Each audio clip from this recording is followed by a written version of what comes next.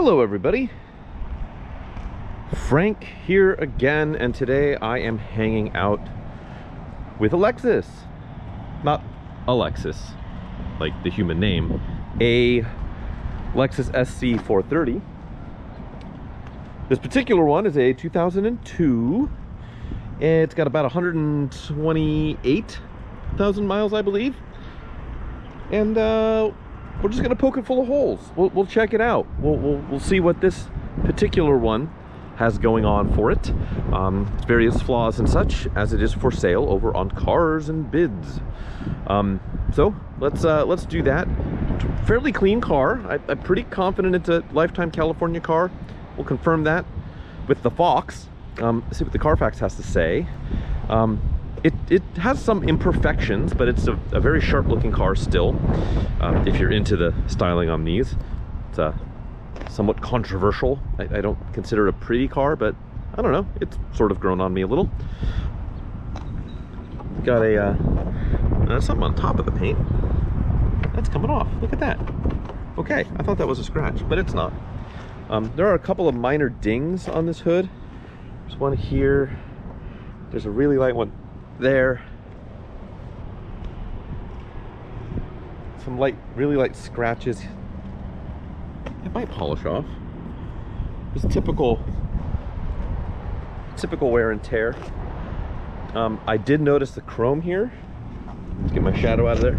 The chrome here starting to bubble up a little bit on this piece of trim. Doesn't look to be that way on the grille or the emblem, but just on that. Headlights have this little protector over them. You can kind of see here on the edge where some dirt has gotten under this edge. It's like a protective heavy film over the lenses on these. Starting to fade a little bit, but I think it's just on that protector. So I don't know how easy it is to replace those or polish those. It's like that on both sides, but still pretty clear as far as headlamps go on something that's 20 plus years old. Scuff here on the paint, and a little bit here on this reflector. Date code on the tires, 2022. So very end of January 2022. So those are about to hit their second year birthday, and good amount of tread left on them. So tires are good. There is some curb rash, you can see on the wheel here, on the pie plate wheels, which I don't know. I've slowly become a fan of these pie plate wheels. When they came out back in the day, I thought they were tremendously ugly, but I kind of like them now. I don't know. Maybe it's because I'm now 40. Who knows? You can see, much like on the headlamps, there's a protective film here on this chip protector. And you know, it's done its job. There's a little bit of scuffing and haziness here, but pretty well. This has a lot of chip protection. You can see there's this guy here on the sill plate. There's this door edge film here.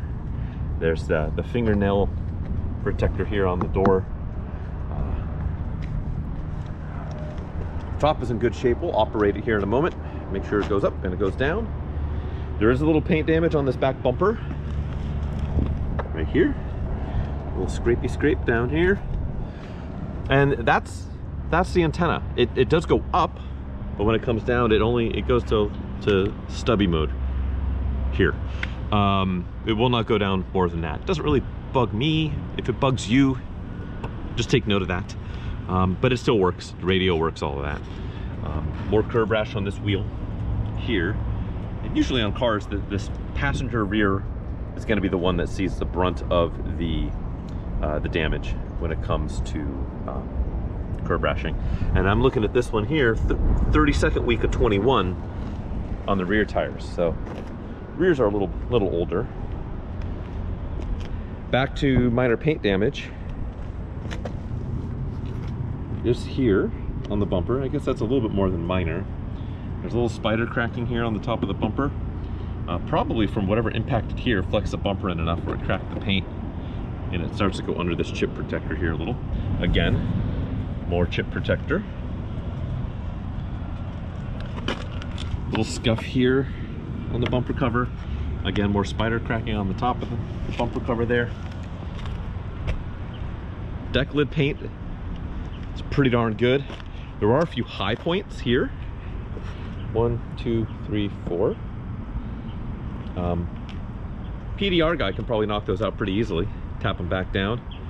And that's just from somebody closing that trunk lid there with some pokey things poking up there in the trunk.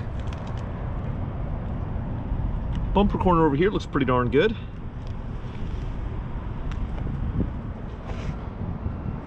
This pie plate's got a little bit less curb rash on it. Still has some, but a fair bit less.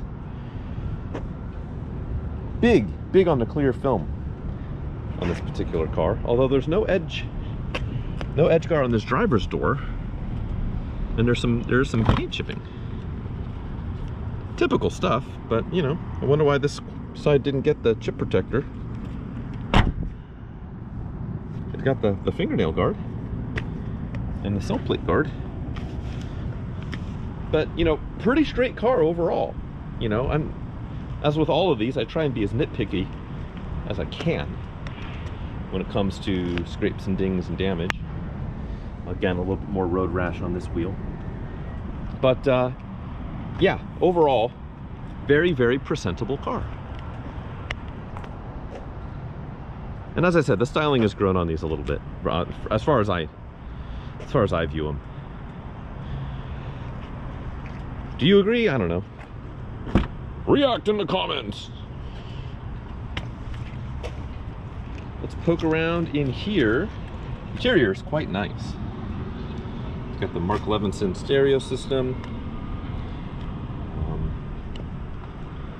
Leather here on the seat is held up quite well. A little bit of bolster wear increasing, but for a 128,000 mile car, it's held up quite well. There's some denting on this metal strip in the sill plate here. Some scratches, some scuffs, some denting. Power seat, backwards, forwards, up, down, leans, forward, backward. We've got the back seat, which is pretty comical.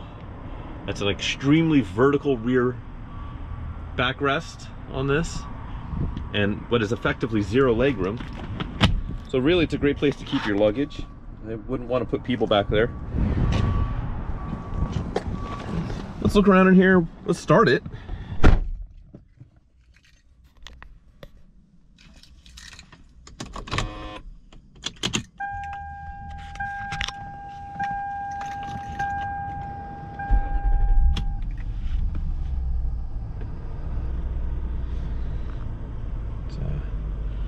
Turn the fan off so we can see and hear stuff.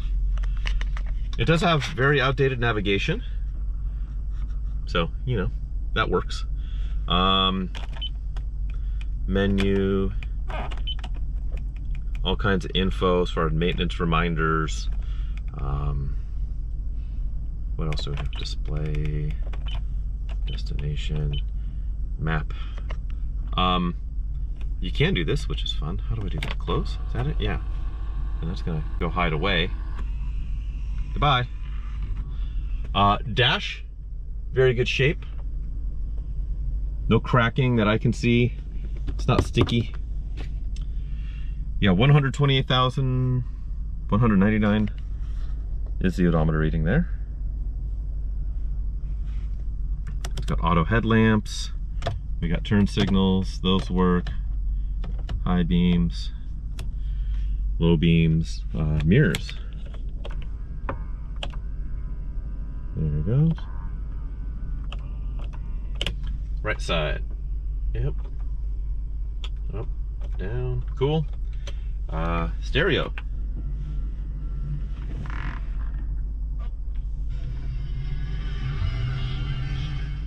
Okay, that works. The antenna does go up, as I mentioned before. And when it goes back down, it's just gonna go back into its little partially up stubby position. HVAC. Let's try this. Crank it all the way down.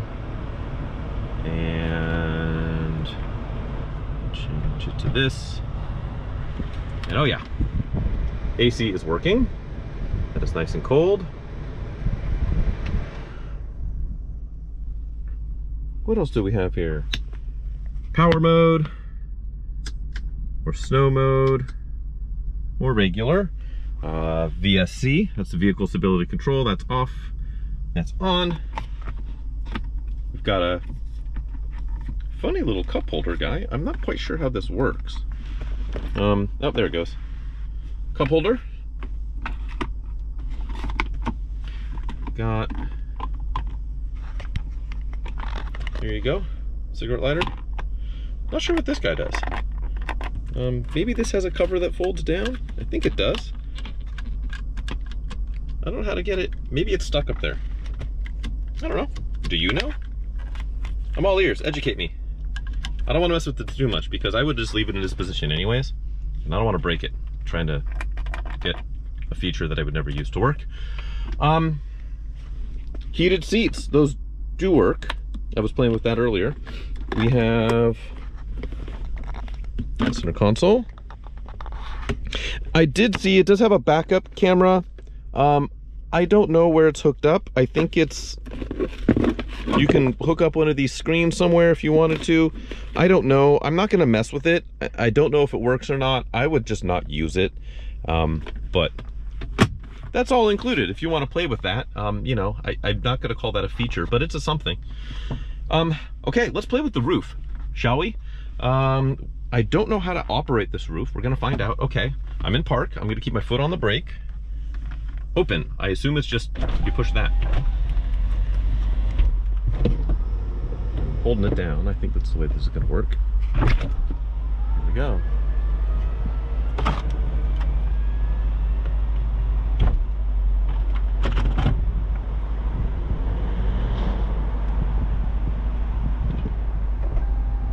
Okay, and it made a beep, and I think that means we're in business.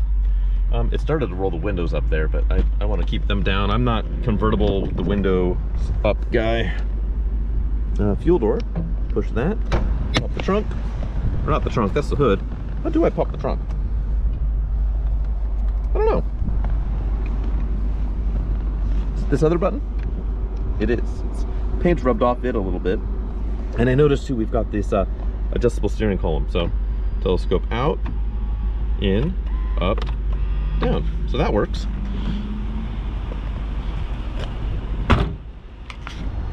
Fuel door release works. We'll say it does look, I think, much better with the top down.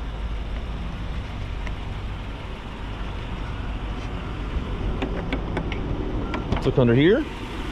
Oh yeah. So I daily an LS 430, which has the same powertrain as this car, and what an engine. Most reliable engine ever. I mean, in the running. Smoothest engine running ever, maybe. Just good overall piece of machinery, this engine is.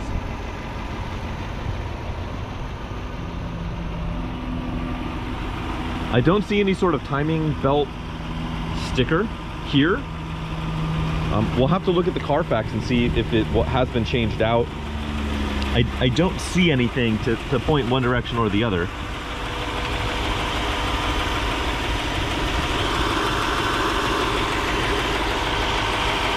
Can't tell if the water pump has been done. It is a very clean engine bay. And I will say, these hoses don't look factory, and that's not a factory hose plant. So it's had some work done on it. This radiator looks pretty darn new. So that might explain that maybe the radiator's been done at one point. Let's look at the Carfax at some point. We'll check that out. Maybe it'll be there.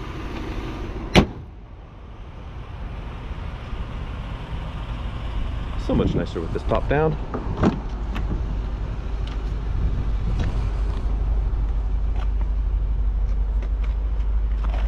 The seat's in nice shape. Some super minor marks here. The leather's still soft. pliable. Forwards, backwards, up, down, forward, backwards. Cool. There's these ridiculous back seats. Like who's getting their legs in there? I don't know. Not me. What's in here? Oh, okay. That's the ashtray and a cigarette lighter up front. I bet you they had that pulled out for that accessory backup camera. All right, let's look in this trunk. Let's put the top back up and then go for a drive. All right. As you can see, the trunk is currently filled with hardtop. There is some accessories here. We've got this cargo net. This is all stuff for this still vacuum packed and unused car cover. So that's pretty sweet. Here's a little baggie for it. This is the front license plate. Yeah, that's pretty much it. If you want to see photos of this all opened up, that will be in the body of the listing, so check that out. Oh, look at this. Just noticed it now. They've got duct tape here. I don't know why. Doesn't look like it's duct tape on, because this thing's pretty secure. I don't know. I don't know why they have duct tape here. Maybe the duct tape has been taking some damage, so maybe that's their version of a little bit of protection here. So I don't know, but that's of note. Okay. All right, let's put the top back up. Then go for a drive. Okay, close.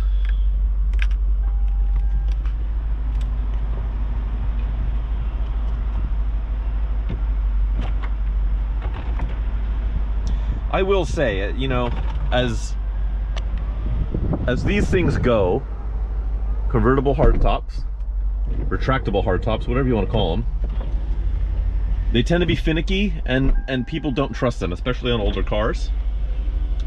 This is one that you can trust. These ones seem to be pretty stout. And so the number one thing with these cars is that they have some of the most reliable powertrain ever built, with the 3UZ motor and the transmission, and the hardtop works. So unlike an SL, which might be a little sexier, look a little better, maybe drive a little better, those cars can be maintenance nightmares from every aspect, including these tops.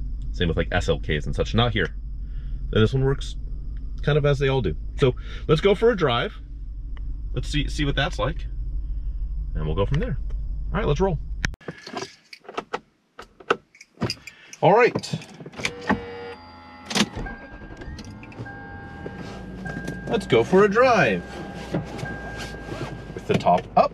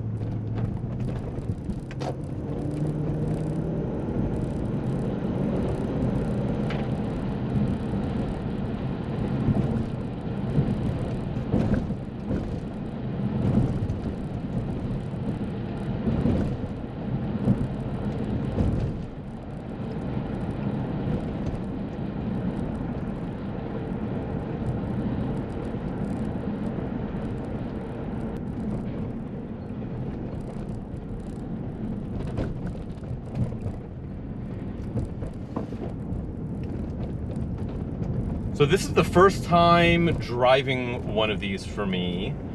My daily is an LS430 2006, so a lot of this is similar. Suspension is definitely tighter. It's not as luxury oriented, let's say. You know, 128,000 miles on this example. I don't know if these are the original you know, shocks, struts on this car. They feel pretty good, but the car does, you know, I don't know if it's just cowl shake, and I feel like it shouldn't be there because of this nice hardtop. It doesn't feel as much as a convertible, but it's definitely, you know, it's a firmer ride than my LS, certainly. And you can feel some movement in the chassis or the suspension. I suspect it's just cowl shake. But transmission shifts great, motor feels great. We'll run it up down this terrible road right here to really test that suspension out. Got good power, it's really strong. You know, just knocking at the door of 300 horsepower. You know, it's a dense car, it's pretty heavy, but it's not big. I don't know, not terrible. Was it Clarkson that said it's the worst car ever made? I would argue with that. But yeah, you know, 128,000 mile Lexus is just getting started. These 3UZ engines are absolutely bomb-proof, buttery smooth, and that's kind of the experience of this car. You know, it's an all-weather, all-season convertible. So check out the auction of this one over at Cars and Bids. I'll have a link to that in the description below, so follow along there.